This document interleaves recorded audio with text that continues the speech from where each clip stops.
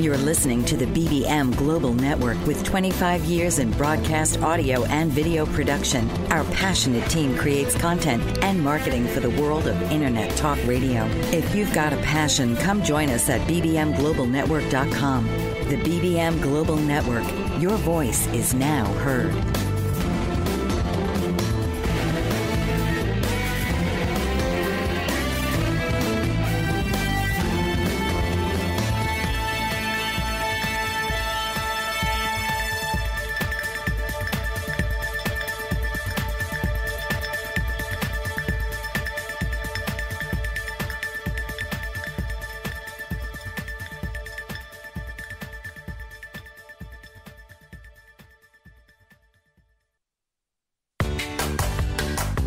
Welcome to All About Nursing with your host, Dr. Joyce Batchelor. Executive Nurse Advisor Dr. Batchelor will present the significant role nurses play in providing health care in a multitude of healthcare settings. Listen to some of today's key nurses who work and practice in academia settings and talk about the challenges they face in today's modern medical world. So please welcome the host of All About Nursing, Dr. Joyce Batchelor.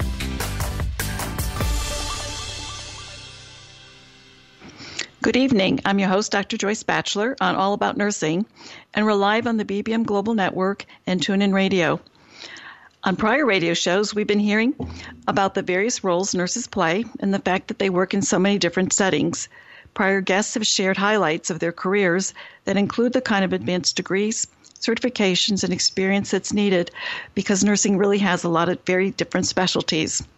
There are over 3.5 million nurses in the U.S. today, and according to the Gallup poll, nurses have been ranked as the most trusted professional for at least the last 6 years.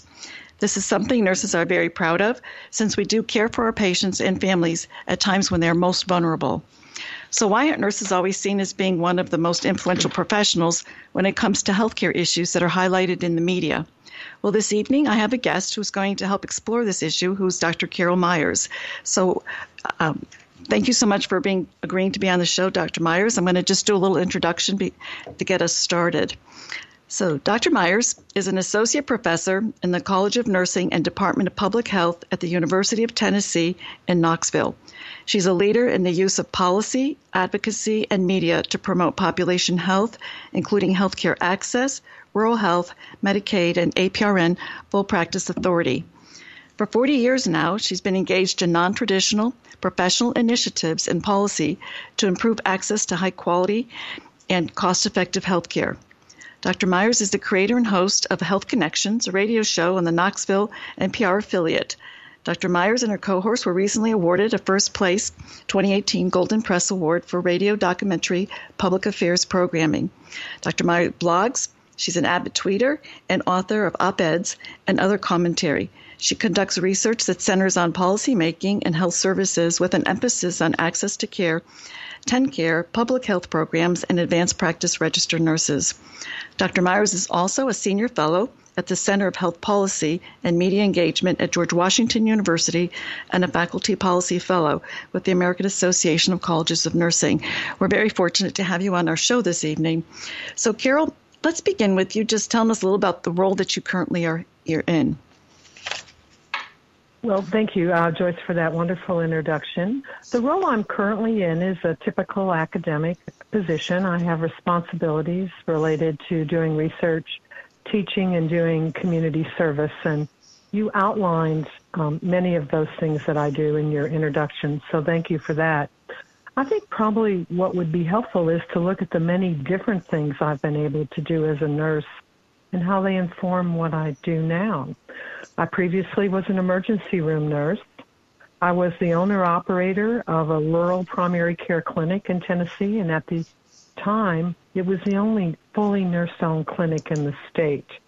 I worked in the business sector for 15 years as a consultant for managed care with Alcoa, which is a Fortune 50 company, was a senior account executive with EDS in Texas, and then an owner and managing principal of a benefits consulting company.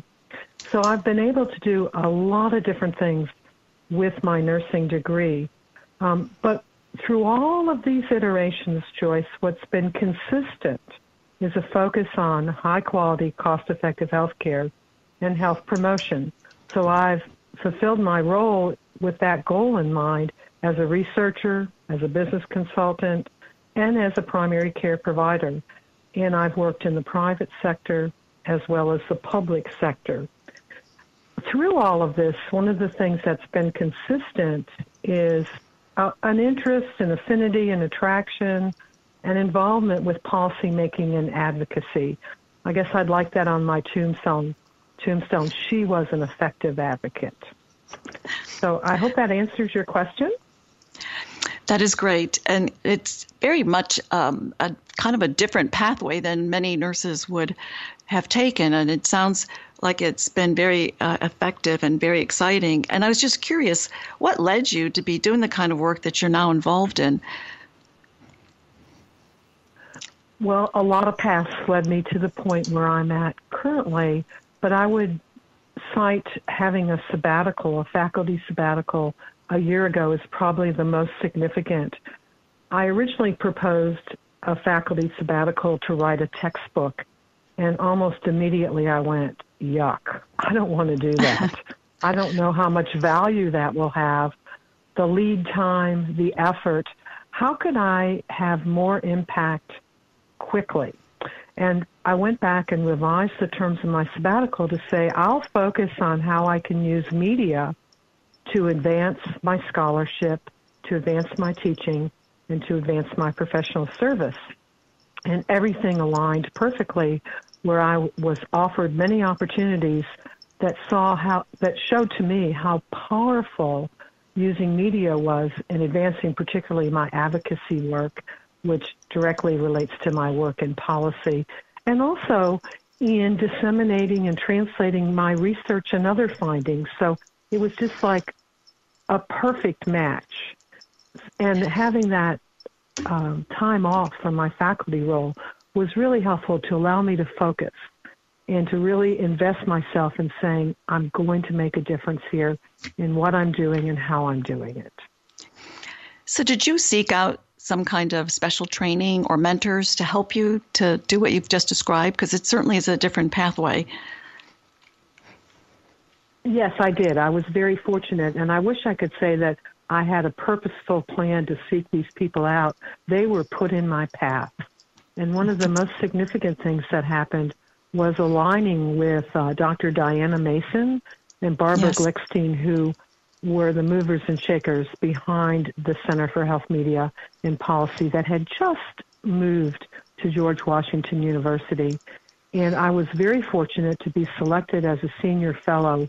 And ever since that selection, I have been very well supported in networking and in resources and in helping to get exposure and critique of my work and brainstorming. It opened up doors that I never even knew were there. So I was very fortunate in that regard.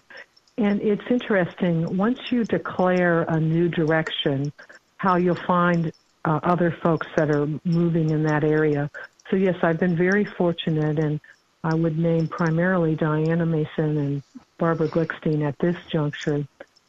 I also would name, I had a relationship, but it was pretty nascent, with our local NPR station. But because of a confluence of different events, I was able to go in and propose a much more robust relationship with them.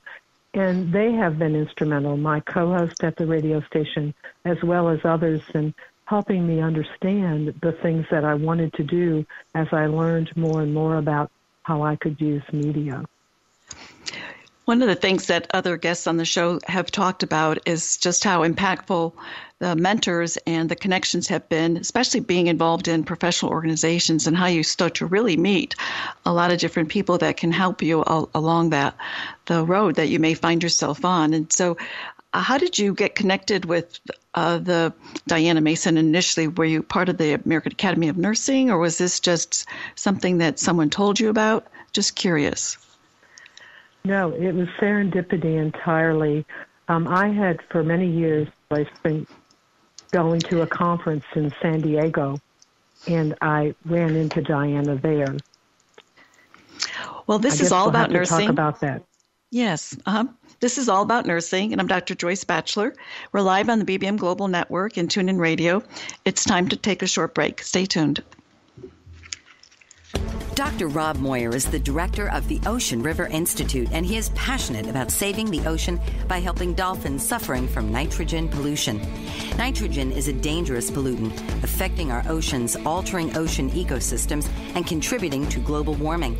The Ocean River Institute provides opportunities to make a difference and encourages people to go the distance for savvy stewardship of a greater and bluer planet Earth. Partnered with organizations from Massachusetts to Florida, Alaska to the Caribbean, the Ocean River Institute's mission is to foster involvement in conservation and environmental monitoring by facilitating grassroots efforts at local and regional levels. Hello, I'm Rob Moyer of the Ocean River Institute. Please visit our website at oceanriver.org. Sign up for free e-alerts. You may call us at 617-661-6647. Our email address is info@Ocean River. Become informed and then act with us. Thank you. America is out of control. Today's capitalism and the approach to money is in fact a symptom of a more widespread pattern of excessive behavior. In his book, The Culture of Excess, How America Lost Self-Control and Why We Need to Redefine Success, clinical psychologist Dr. Jay Slosar portrays an America where excess fuels the drive to succeed.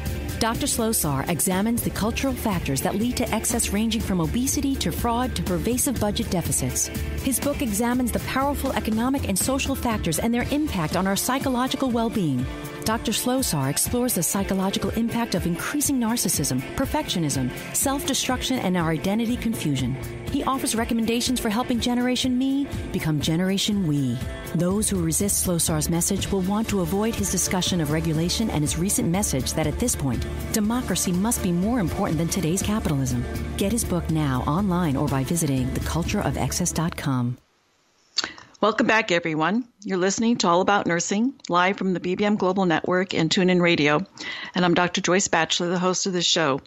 Before the break, Dr. Myers had begun to tell us how she was able to get connected to some pretty impressive mentors that assisted her in the pathway of finding more ways to really learn about how to become a pro and understanding how to use the media to help us really advance her work. So maybe you could just share a little bit more about how that occurred for you.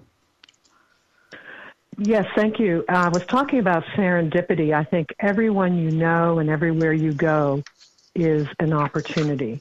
It's a potential connection. And I had the opportunity to sit with Diana Mason early in my sabbatical at a policy conference for doctoral educators. And she began to plant some seeds, but I didn't yet know what was going to grow. At that same conference, there was another nurse researcher who said to me, "Wow, you're a natural at communicating. You ought to join us at George Washington University." And that lady and I spoke a little bit, and I just tucked that away and really didn't ever think I would retrieve that information.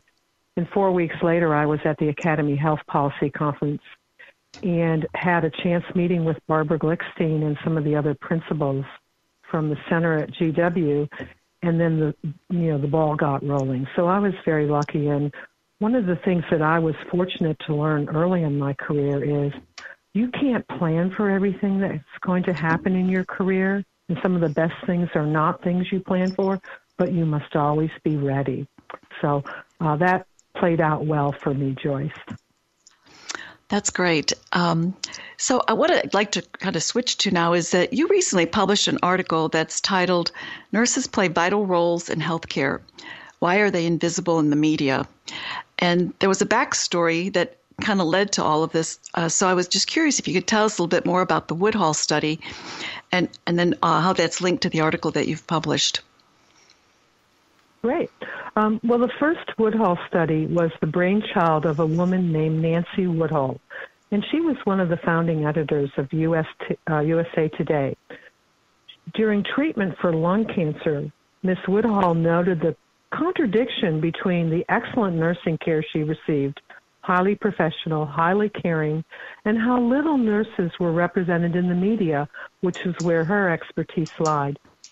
Consequently, a working group of nearly 20 researchers analyzed health news articles published in leading print newspapers, weeklies, and trade publications of the day for a month in September of 1997. The results of that study confirmed what Woodhull suspected. Nurses were largely absent in the media for coverage on health issues. So we can look at the 1997 results, and what I did was compare those results with a study that was replicated 20 years later, the Woodhull 2 study. So what they found initially, Joyce, was that news articles published in the leading print papers, weeklies, and trade publications, that only 4% of the quotes in newspapers and 1% in the weeklies and industry publications were attributable to nurses. Nurses are by far the largest number of healthcare professionals, and just 4%. Almost all photographs that accompanied news articles did not depict nurses, or if they did not identify them. And in all the articles they analyzed, only about 14% even mentioned nurses. So we have these pitiful showing, 4% of the quotes rarely identified or depicted in pictures, and only mentioned about 14% of the time. So let's fast forward. The study was replicated in September of 2017, 20 years later, and it hadn't gotten better. As a matter of fact, in some areas it got worse. This time, the quotes were attributed to nurses just about 2% of the time. Nurses were identified in 4% of the images, a marginal improvement, and they were mentioned in 13% of the articles, compares almost similarly with the 14% from the prior studies. Nurses were wholly absent in many stories in the sample, despite how important nursing was to the topic of those stories. And when they looked further, drilled down a little bit, nurses were most invisible in stories about policy, the business of healthcare, and research. The second findings were pretty dismal. Also, one of the things that was noticed, Joyce, with the results of the second Woodhull study were the major gender differences. What we were seeing here mirrors a lot of what we see in general society. Men were quoted almost twice as often in health news stories sampled compared to the women. It was 65% to 34%. And the images of men outnumbered those of women 72 to 28%. So women severely underrepresented. The other thing that was novel about the second Woodhull study was they decided to go to journalists and say, so what's up with this? And what they found was distressing. The journalists confirmed that they in their newsrooms infrequently reach out to women, to nurses, or people in general who are not in positions of authority in healthcare. There's a real pecking order, who's at the top. Journalists went so far as to say that they had to defend their decision when they elected to use a nurse as a source. So they received internal resistance about that. And I thought one of the things that was most concerning was the journalists said, quite honestly, we really don't know what nurses do. So here we are, the most numerous healthcare professionals, pretty visible, I think, in general society, and yet invisible in the news, and journalists who really control a lot of that saying, we don't even really know what they do. So to say that we were distressed with the initial findings and the follow-up findings is an understatement. I'm listening to your report and thinking to myself, my gosh, there are over 3.5 million nurses, and to be that underrepresented is just very, very concerning. So I'd like to share more about that, but right now we're coming to you live from the BBM Global Network and TuneIn Radio for the All About Nursing, and I'm Dr. Joyce Batchelor, and we're going to continue this conversation when we come back. Introducing BetterHomeAndGarden.com. That's www.betterhomeandgarden.com with just the letter N in Better Home and Garden. BetterHomeAndGarden.com offers you the highest quality products on the market that are environmentally safe and effective, and to make them available to you at the lowest possible prices. BetterHomeAndGarden.com understands that kind of creativity and do-it-yourself attitude. Thus, we developed our website, BetterHomeAndGarden.com, BetterHomeAndGarden.com offers you the following products right online: bath, bedding, collectibles, craft, sewing and hobby, food and beverage, furniture, home decor, kitchen and dining, lamps and lighting, large appliances, musical instruments, outdoor cooking, patio items, pet supplies, plant and garden, rug and floor coverings, small appliances, travel and luggage, and so much more. Better Home and Garden is an online retailer offering a wide variety of high-quality brand-name merchandise at discount prices. Our service is personal and we aim to please. Visit us at www.betterhomeandgarden.com. Make your home your own.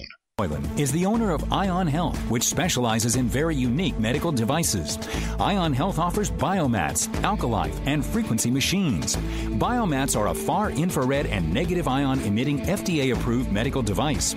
With many different sizes available, you can place them on your bed, on a massage table, or on a seat in your car. It is an unobtrusive way to health. Alkalife machines are water ionizers that cleanse and raise the alkalinity of your tap water, making high alkaline water. Frequency machines utilize certain frequencies to kill viruses and bacteria. These devices are safe and effective. Coming from a health-conscious background and studying physiology at the Academy of Natural Health, Joseph A. Moylan has 15 years of experience in the health field and wants to help you live a healthy, long life. Visit www.ionhealthbiomats.weebly.com or call 765-520-2988. Don't let your health go astray. Get in touch today. I'm your host, Dr. Joyce Batchelor, on All About Nursing, and we're live on BBM Global Network and TuneIn Radio. Before the break, we were talking about the findings of the Goodall Report and really learning about the lack of presence that nurses have in the media.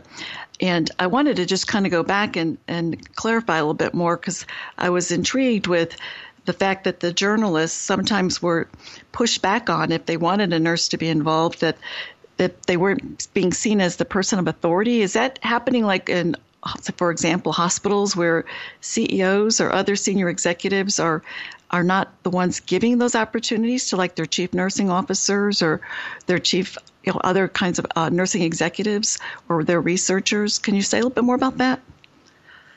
Yeah, actually, Joyce, it's on both ends. In the newsroom, the journalists would get pushback from their editors about wanting to use a nurse as a source, or if they had used a nurse as a source. But on the other end, if they were to call, let's say, a healthcare system and ask to identify someone they could speak to about a story, most commonly the leadership of those healthcare or other systems are going to identify a top executive who very often is male. Disproportionately, chief nursing officers are excluded. So what we're seeing is on both ends of the continuum that there is a reticence to consider nurses as attractive stories, as attractive sources for stories, or as the subject of stories. So it perpetuates what we see in the general media. It's not just germane to nursing. It's more general, is the underrepresentation of women. Well, as you know, nursing is certainly predominantly a female profession, and we certainly have had some increases with the number of men coming into the profession. But do you think that that's really a big part of why nurses are not being sought out by media? Well, I think it's one reason. Rarely on something this complicated, particularly when it's a socially situated problem, is there one source of the problem. But certainly I think gender bias and the lack of equality within our society is one factor. I think another factor has to do within the healthcare systems and how they look at the work that's done within the system and value the work and how they view nurses. But I would have to say that also nurses own some of it, Joyce, a small Yes. part of it, and there's things that nurses can do to begin to work on this problem. So could you go on and share some ideas of what you think nurses could be doing to help change this? Yes, I could talk about several things. First off, I talked today. I had an interview with an AP reporter as a result of the article that you mentioned. And he wanted me to give him a list of sources on certain subjects. And I had already asked around about that, and we don't have that. We need to get organized, and we need to better promote the nurses that are already engaged in media. We have a lot of good, what I call media mavens. Not enough, but we do have some highly visible people. So we need to get organized. Perhaps one of our nursing associations need to do that. But nurses themselves need to be ready to work in media. You know, one of the things I've long said, Joyce, is it's real easy to say I care when I lay hands directly on a patient and care for them. But someone like me who doesn't do that, who works in the policy arena, who works with advocacy, my caring is through advocacy. My caring is making system changes that will allow us to care for people easier. So nursing has to embrace this idea that it's not just the laying of hands, it's not just doing procedures, it's not just being present at the bedside that is important. It's all these other things. And then I think because so many nurses are women, they don't feel comfortable claiming their expertise. I mean, obviously, in today's complex healthcare delivery system, a nurse has to be very expert with all of the things they deal with, and yet many nurses, to use a Southern expression, poor mouth what they do. They don't take credit for their caring, for their scientific knowledge, for the hard work that they do, and they don't equate what they do as relevant to the larger population. So nurses have to change that, but most nurses weren't educated that way. You're absolutely correct, because I hear nurses sometimes say to me, well, I'm just a nurse, and I just always look at them and think, and that is one of the phrases that drives me crazy, to be honest. It's like, they're like you said, they're not able to articulate that. In fact, they save lives, and they're able to help people in very difficult situations, and very humble. I think that's the other piece that I find is, well, that's part of my job I do every day, instead of being able to articulate the difference that it really made in people's lives, and how special it is to be able to do that when you've got so many different kinds of people that you work with, and you can individualize it based on lots of different cultures, age groups, etc. So I'm wondering, is there something we should be doing differently starting in the nursing schools to start having nurses get more comfortable in media? Yes, actually, I'm really glad that you asked that for two reasons. Is the Woodhull study is spurring on several other questions, research questions and research studies. And one of the things we want to know is within graduate schools, how embedded is media in the curriculum, if at all? So there's some thought about surveying schools of nursing. And just like we develop competencies for taking care of mothers and babies, we think there should be some basic competencies around media. So we want to look at that more. We need to gather the data to be able to put together a good plan. I will tell you, I work out in the community a lot. I'm a community advocate, and I can take folks that are not highly skilled professionals like nursing and put them through media training, and they can do a really good job. I think we need to do that with nurses. And I always encourage nurses to, what is your brand? What is special about what you do? You're present at birth. You're present at death. You help to ease suffering. You listen. You comfort people. So I ask nurses these 4 questions. Well, what happens because of you? Start to think about that, and then you can talk about what you do. What makes me different? What do I want to do? And what makes me an expert? Well, we are coming to you live from BBM Global Network and TuneIn Radio. This is All About Nursing show, and I'm Dr. Joyce Batchelor, and we'll continue this conversation when we come back. Renaissance woman, trailblazer, maverick. Those are just some of the words to describe Tashandra Poulard, owner and CEO of House Virgo Entertainment, LLC, a woman minority veteran-owned entertainment company based in Washington, D.C. Ms. Poulard served 10 years honorably in the United States Navy and departed from active duty to pursue her dreams of becoming an entertainment mogul. House of Virgo Entertainment offers script writing, producing, directing, DJ services, editing, and more. They cater to businesses, corporations, college students, working professionals, aspiring artists, and nonprofit organizations, and employ veterans of the armed forces. Tashandra Poulard is pioneering the way we view media and taking her brand global. Visit her at www.houseofvirgoentertainment.com or call 281-515-3740 and like her on Facebook at House of Virgo Entertainment, LLC. Certified professional coach Pamela Reeves can help you with your relationships. Motivational and image coaching are just some of the ways she can help you enhance all aspects of your life. Her book, Is It Love or Merely a Sick Attachment?, helps readers clearly distinguish healthy, loving relationships from toxic ones. Ms. Reeves has put her words into action through Ray of Hope Kenya, an international initiative that provides outreach to victims of abusive relationships there with the goal of helping them rebuild their lives and the tools to avoid abuse. Ms. Reeves operates various business interests through her umbrella network, Nella LLC, and credits her success to her diverse work experience. Whatever your goals, whether striking a balance, reinventing your image, or simply lifting your lifestyle, Pamela Reeves will help you achieve them. Your life, your call. Dial 410-902-5715 or email Pamela at pamregon@verizon.net. She's also on the web at pamreeves.com and on Twitter at Pamela_Reeves.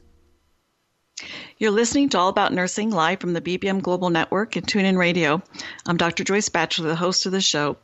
Prior to the break, Dr. Myers was starting to tell us some of the questions that she asks nurses as a way for them to begin to think about the kind of brand that they're trying to create for themselves.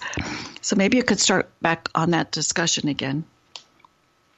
Sure. I encourage nurses to reflect on what happens because of me. You know, someone has the information they need to approach a procedure with more calm or less stress. What's my differentiation? What is special about what I do? I'm highly skilled at, certain things, or I'm known to be very astute about people's feelings. What do I want to do? What is it if I said, today I have a magic wand as a nurse and I want to make something better? What is that thing? And then I ask nurses, what makes me an expert? Is it your years of experience, your schooling, your special insight? Now, women and nurses have trouble owning the word expert, but I just say, get over it. Really, if we want to do the best for our patients, this isn't about nurses. It's about doing the best for the people, the individuals and populations we care for, then how do we do it best? How do we produce the changes and improvements that are going to help people and populations the most? I think that's great, and I agree with you that when you tell people that you want to know what differentiates them as an expert, they get, again, very humble and not wanting to stick out or stand out. And I like your approach is to just get over that, because I think we have to get comfortable being able to articulate the difference that we do make in people's lives. So I was curious if you could tell us a little bit about why is it that a media presence is so important for nursing? Well, media is today's currency, Joyce. I think we start with the deficit that leaders, elected leaders and other leaders, are not getting the ideas and information they need to make the best decisions. And one of the places that a lot of the communication goes on is in the media. Most conversations in the public space, be they, authoritative discussions on TV, at a conference, or informal discussions on social media, are basically echo chambers. They provide the same narrow range of voices over and over again. Let me share some statistics with you. 85% of the folks featured in the media are white males. 97% of the Wall Street Journal op-eds were written by white men. We need to change that. Nothing wrong with the white men using their voice, but we need to get the other voices that are better representative of our society also heard. So media is so incredibly important because it sways opinions and ideas, and it helps to get information to stakeholders. It helps people be included in the important conversations that we need to have. So if you know how to use media strategically, you have a power that you don't have otherwise.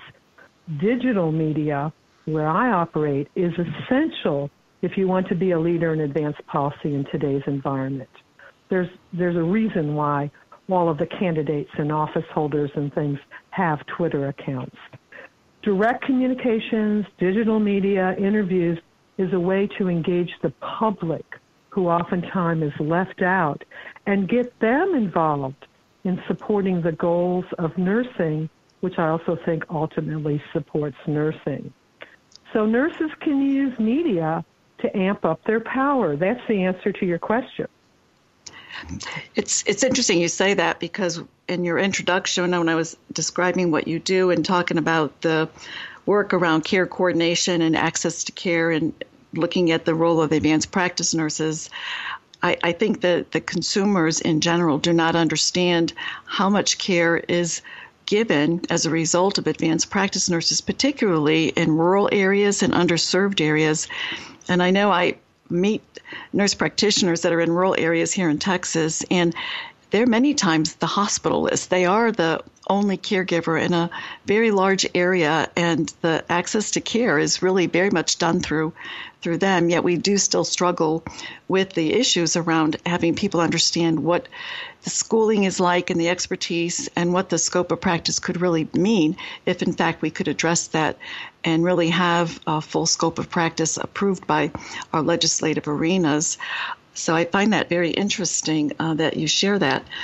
And I was just curious, too, when you were talking, are there things that we could start to do today to try to increase the ability, maybe even like starting with our professional nursing organizations, to get them more skilled in some of the areas that you've just been describing? Yes, absolutely. We're already seeing an uptick in responses from nursing organizations, nursing associations, and others for, well, teach us the basics, get us started. We want to make a difference. We want to change the Woodhull study. In 20 years, we want the results to be very different. So I generally approach any group, and whether they're nurses or other healthcare professionals or non-healthcare professionals, with the basic tool is putting together messages. You need to know the messaging basics. It's the foundation of whatever you do, whether you're on Twitter, whether you're using Facebook, you're giving a presentation, you're writing a letter to the editor, you're writing an op-ed. You need to have your basic messages. And we always tell people to try to make 3 points. So we can train anybody. We train high school children in how to use media. And increasingly, I'm encouraging advocates and leaders to tap into the power of stories. There's so much research on how stories married with the evidence or data about whatever problem we're addressing create a very powerful synergistic effect. So we begin to sensitize people to the power of stories, and I think nurses have a leg up there because we're so involved in the story of life with our patients. We see the good, the bad, and the ugly, and we can bring to life the problems that our country's struggling with, the uninsured, teenage pregnancy, whatever the social ill that you want to name. So when I go out and do basic training, it's help people to learn about messaging, help them to, claim their expertise first and foremost, and then teach them how they can use stories to advance their cause. Then we talk about, so what media works for you? Are you someone like me who thrives on Twitter, whereas someone else hates it? Are you someone that wants to get out on the speaking bureau? Do you write letters to the editor? What's your secret power? And usually I tell folks, find the first one, and then you can complement it with others. So in more advanced training, we'll talk about how to enter the Twitter world, how to write an op-ed. Oh, you have an opportunity to do a radio or TV interview. How do you succeed at doing that? So it's basic training. Okay.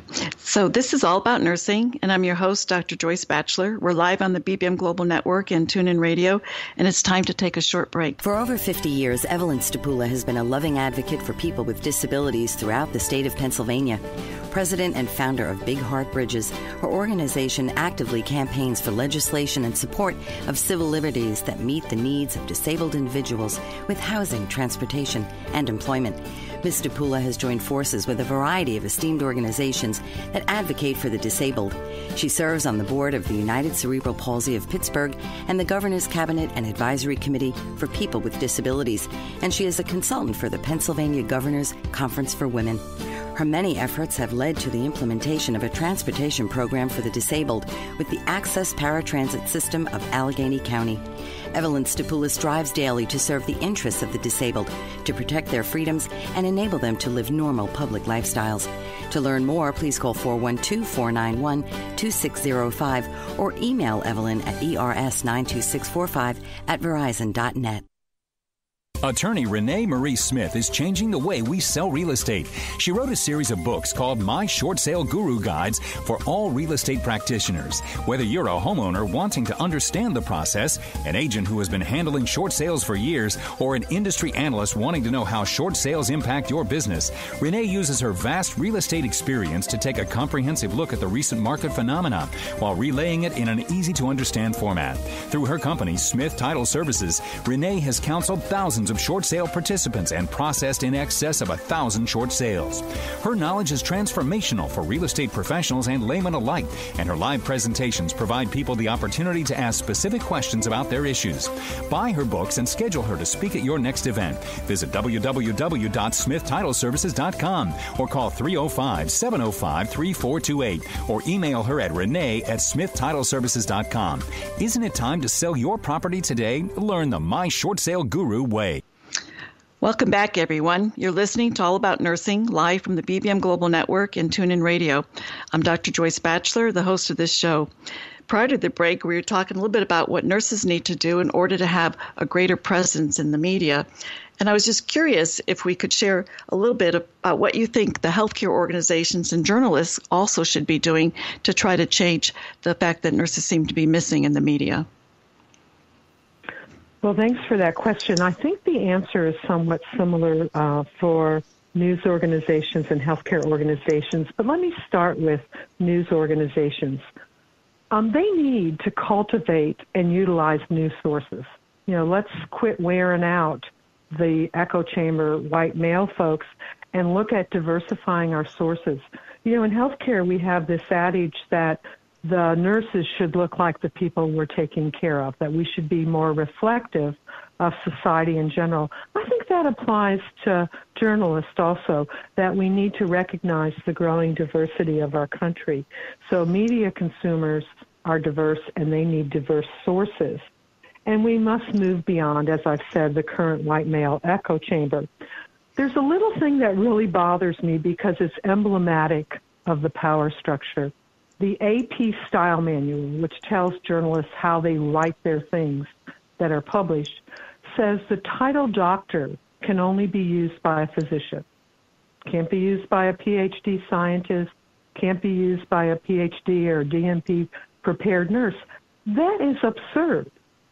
That title was given to academics long before physicians were even on the landscape. So, you know, things like that, these institutional barriers need to change. Well, what about healthcare organizations? Well, the advice, Joyce, is similar. Healthcare organizations need to identify, empower and support a broader complement of organizational context. Why isn't the chief nursing officer the first person they recommend when they're asked for a source for a story? It should be. Even more importantly, why isn't it the nurse at the bedside? Why isn't it the person who's taking care of people?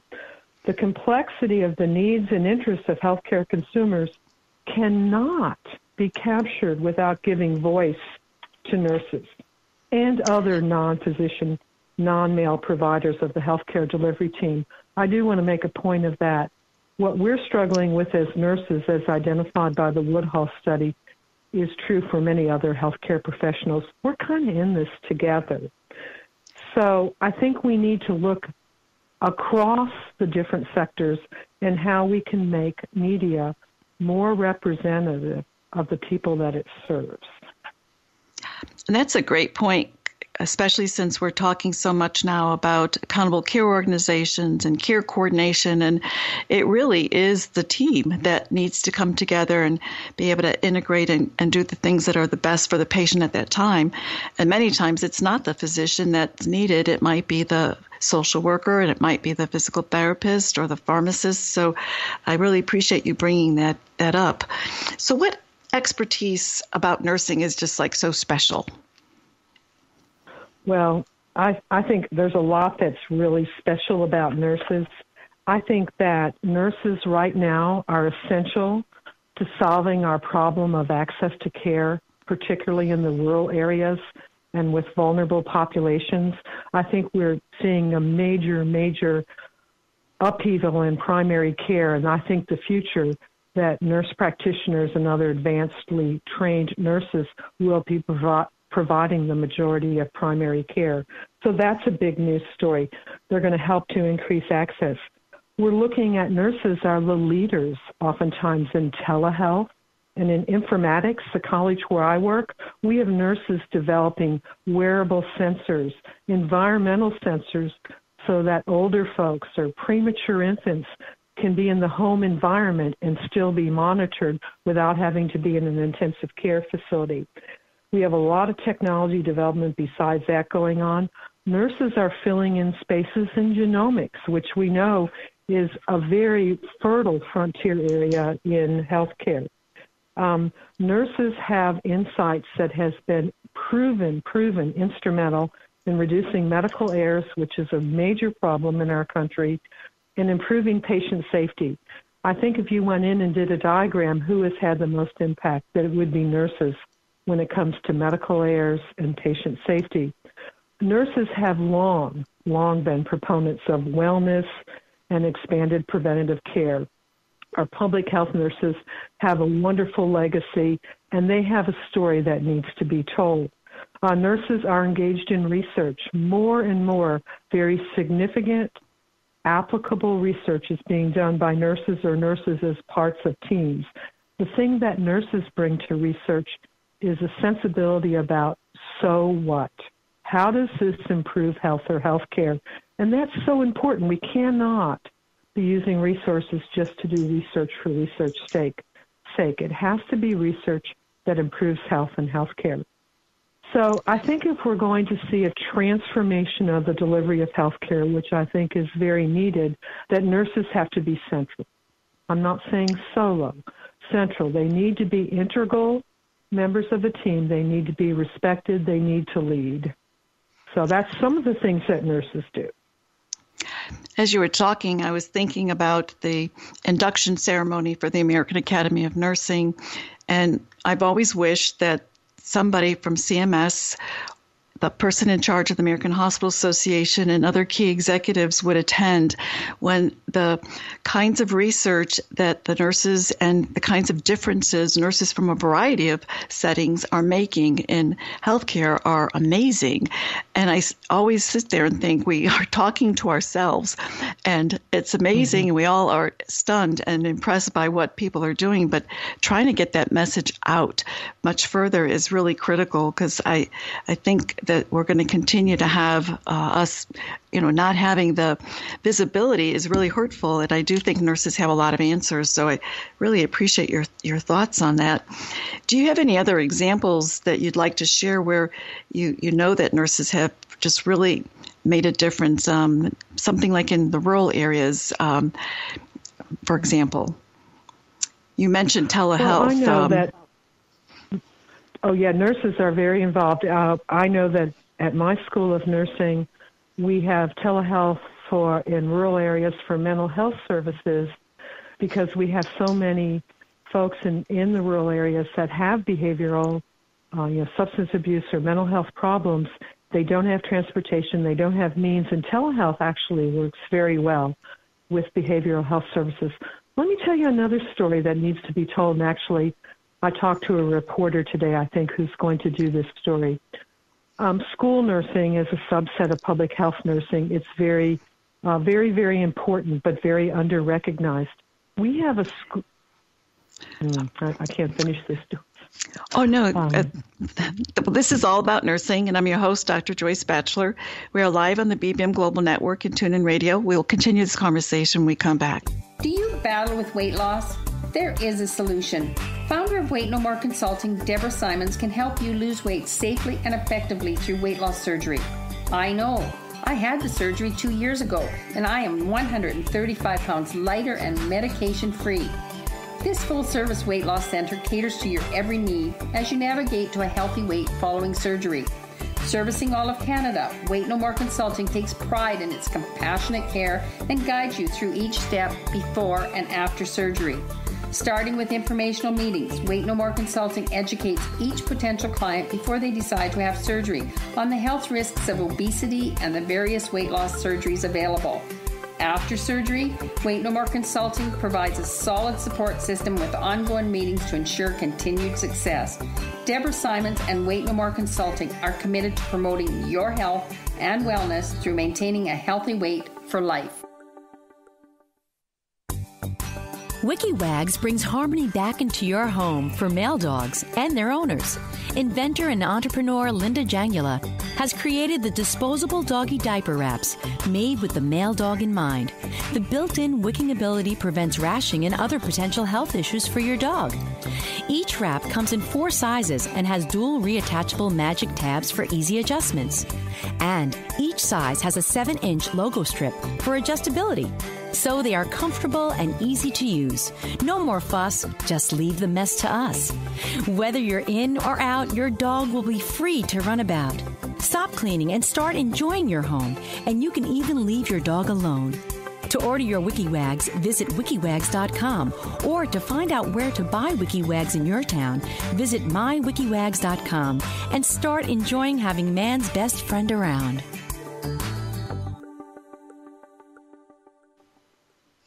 You are listening to All About Nursing, live from the BBM Global Network and TuneIn Radio. I'm Dr. Joyce Batchelor, the host of the show. Prior to the break, we were just beginning to hear more about the difference that nurses are making, particularly with school nursing. And so maybe, Carol, you could go back and start to share a little bit more about the kind of impact you're seeing with the school nurses. Right. This is a story that needs to be told, Joyce. We have a PhD-prepared faculty member who's also a pediatric nurse practitioner. Over 20 years ago, she opened a school-based clinic in one of the poorest zip codes in the city, and has been providing services. But I'm really encouraged that recently she was able to implement telehealth to 11 other underserved schools. In Tennessee, we are way below the national standard as far as the number of school nurses per student. So this was a way to bring important services to very vulnerable children and for nurses to lead the way. That story needs to be told. That's amazing. I hope to incentivize my colleague to get involved in media so that she can tell her story, get more support, and extend this model other places, maybe in Texas where you live. You know, that's interesting that you bring up school health nursing is because I don't think the general public understands the complexity of the children that they take care of today.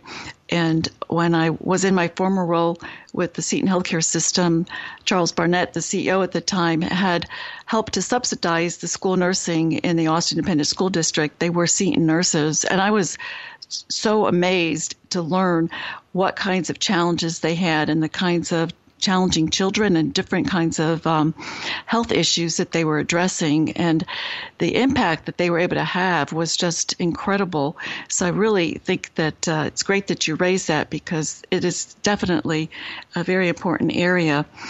Is there anything else that you would like to share as we get closer to the end of our show today? Because the information you've given this evening is very impactful and I think gives us a lot to think about. Well, what I would encourage nurses is think about all that nurses have learned already, all the skills they have, all the knowledge they have. They should not be daunted to move into using media to help them do their job, improve health and healthcare even better. They're skills that are easily learned.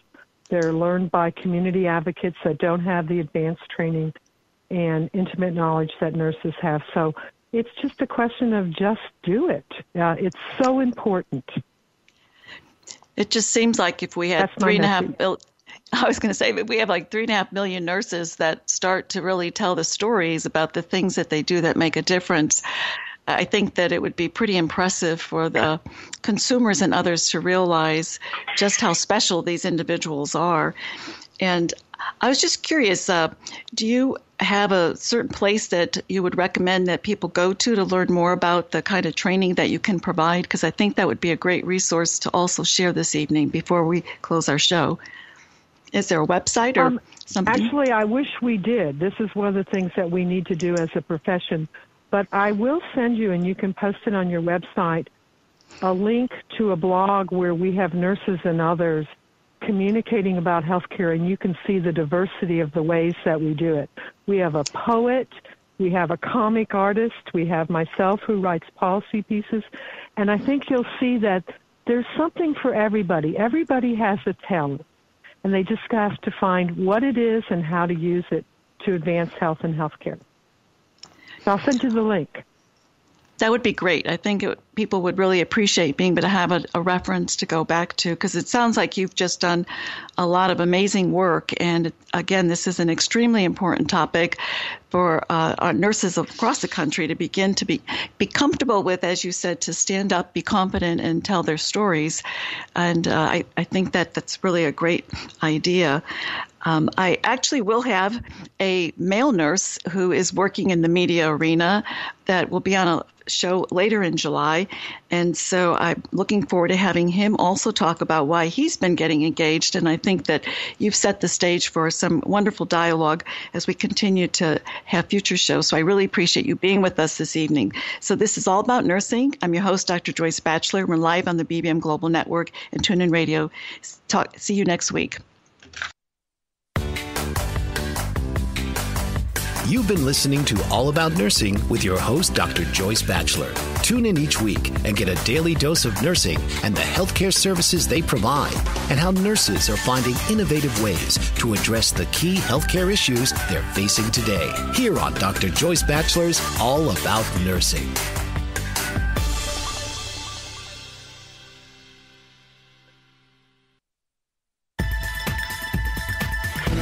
You've been listening to the BBM Global Network. The ideas, views, and opinions of this broadcast are those of the participants of the program and are not necessarily the ideas, views, and opinions of the BBM Global Network Company.